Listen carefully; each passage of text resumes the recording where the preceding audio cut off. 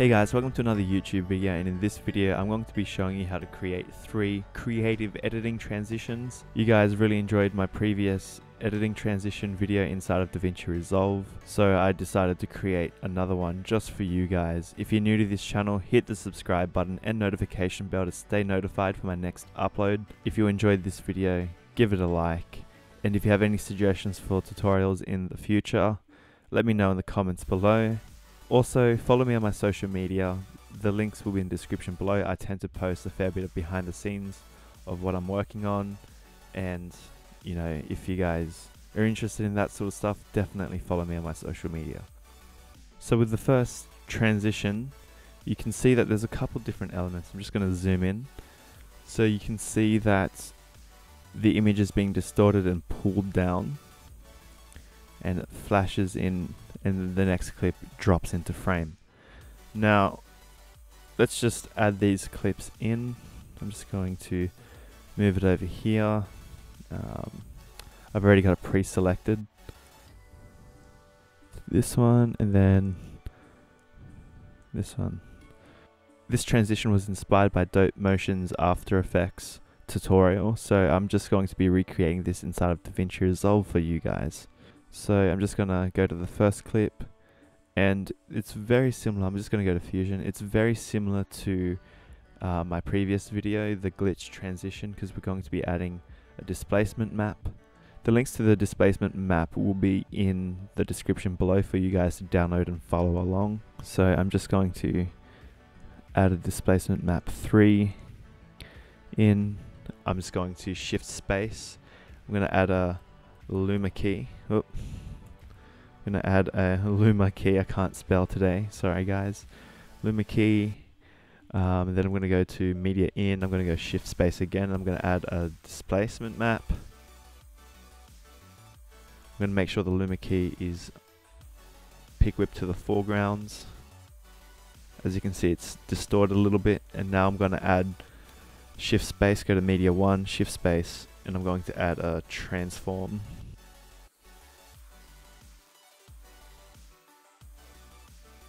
Shift space, I'm going to add another transform. Now the reason why I'm adding 2 transforms is because we want to add a transform distortion without distorting the displacement map.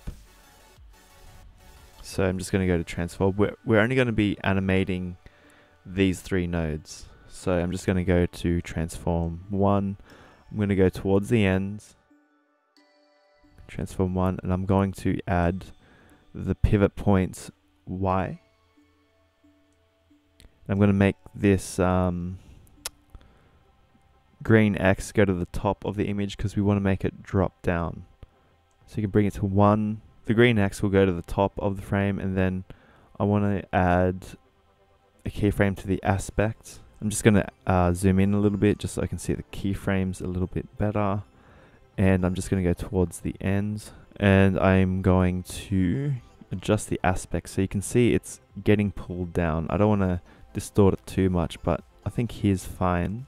I'm going to go back to this frame, and now I'm going to go to displace, and I am going to adjust the keyframe for center and refraction strength. I'm actually going to start the refraction strength at 0. Just so we don't see any distortion at all.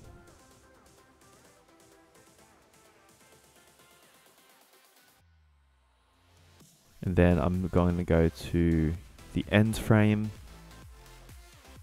And then I'm just going to adjust the refraction strength. I might go a bit more than 1. Because 1 is, oh, okay.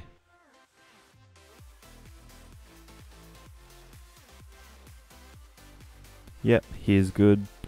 And then I'm going to adjust the y-axis. You want to make it drop, so you can see now it looks like it's dropping. So now you can see the animation's dropping.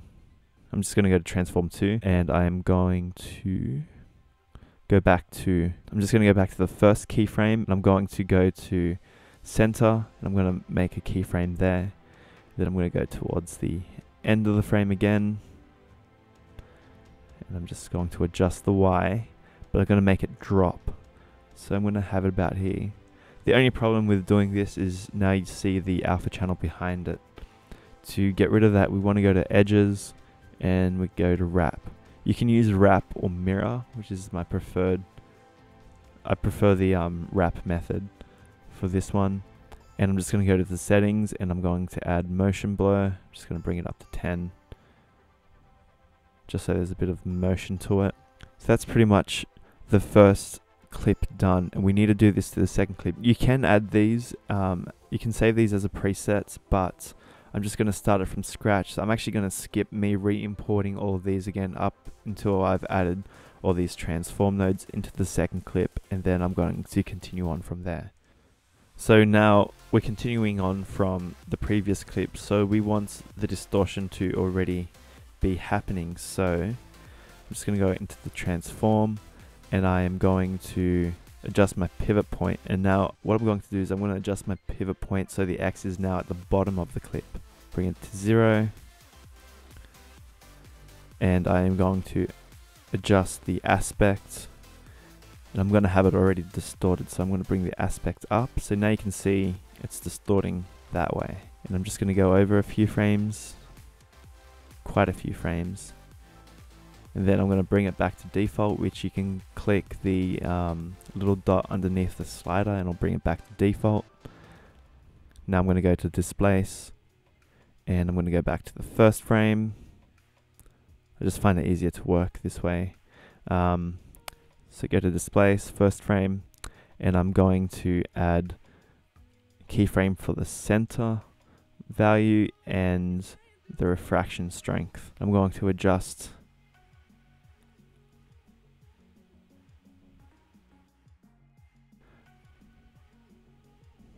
I'm going to bring it to negative, so it's starting from a higher position and it's going to drop back into frame.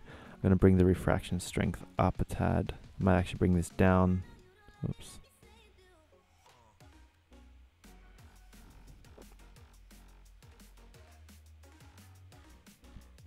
Yeah. And then I'm going to go to the other frame. I'm going to zoom in again, just so I can see the keyframes better. Make sure it's lined up with this one. And I'm going to bring this back to 0, just so there's no distortion at this point, to 0. And I'm going to bring this back to 0.5. 0.5. So now it's back to normal. So now you can see it's distorting and it's dropping back into frame. If we want to, we could actually have a bit more of a distortion. I'm gonna distort it a little bit more. Cool, and then transform to.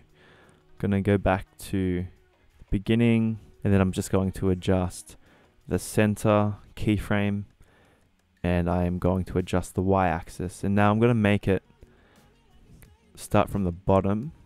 About here is fine, and then I'm going to go to the end frame and I'm going to drop it back to 0.5. So now you can see it dropping into frame. I'm just going to add a motion blur to this one, and we're pretty much done here. Don't forget to wrap the edges, so then it just duplicates the frame a bit. Now it drops into frame.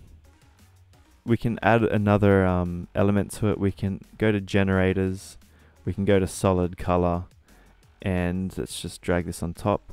And then we want to select the clip, select the solid color, then go to inspector, and we're going to change the color from black, make it white. You can choose any color you want, but I just like the simple white flash transition look, and I'm going to adjust it to add. I'm going to bring the opacity down. I'm just going to have it at 0. I'm going to animate it on, so I'm just going to click the keyframe and I'm going to go over to the cut point and I'm going to bring it up. I'm not going to bring it up all the way, just so it's bright enough.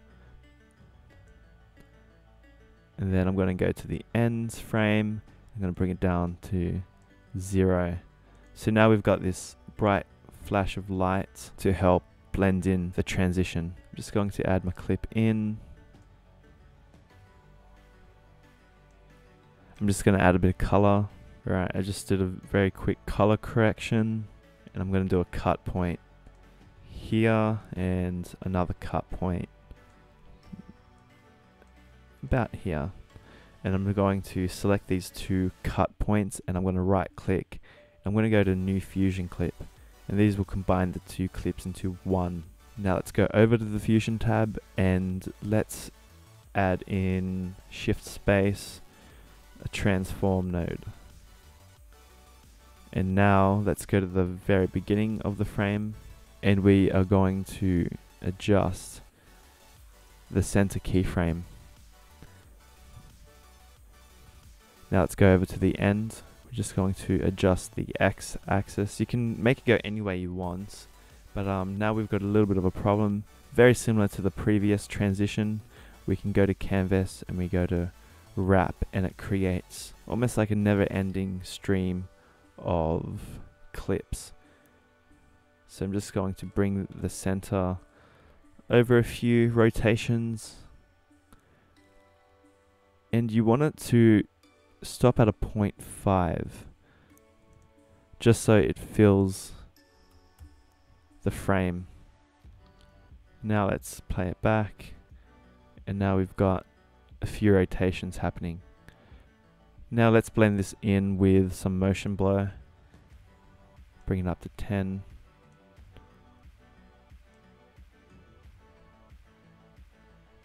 Now we've got this cool whip pan transition.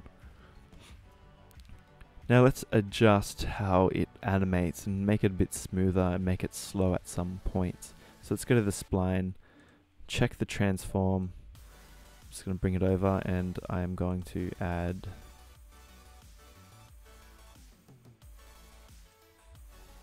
a little bit of a curve.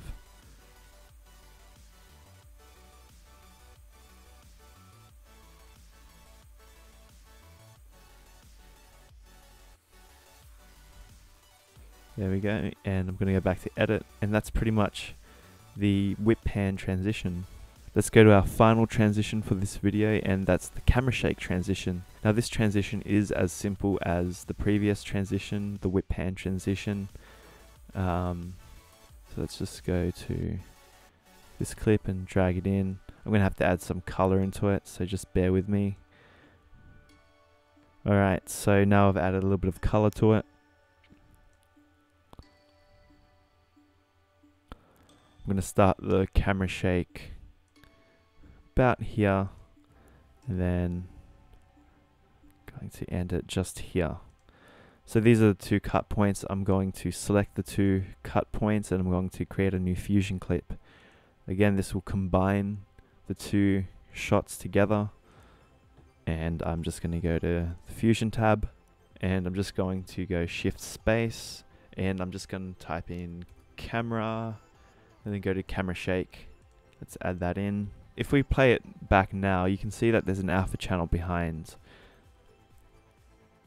Similar thing as the other transitions, you can go into edges, canvas, and wrap. For this one, I like to use the mirror, just because it kind of smooths out the edges of the frame to make it look seamless, which is kind of what I want from a camera shake instead of doing it super stylized.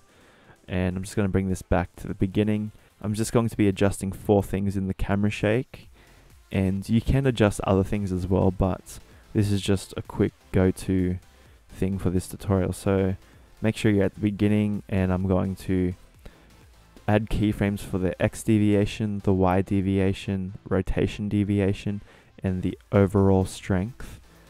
And since it's the beginning, I'm just going to turn these all the way down. Now I'm just going to go over a few frames. I'm going to see where the cut point is. So it's about here. So I want to turn everything back up to defaults.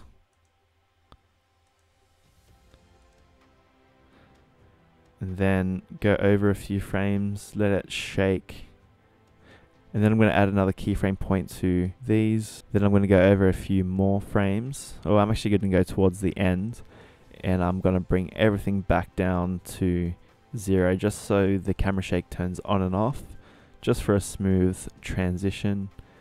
And of course we're going to add some motion blur to help sell the camera shake effect. It slowly animates on the camera shake and then it gets really intense.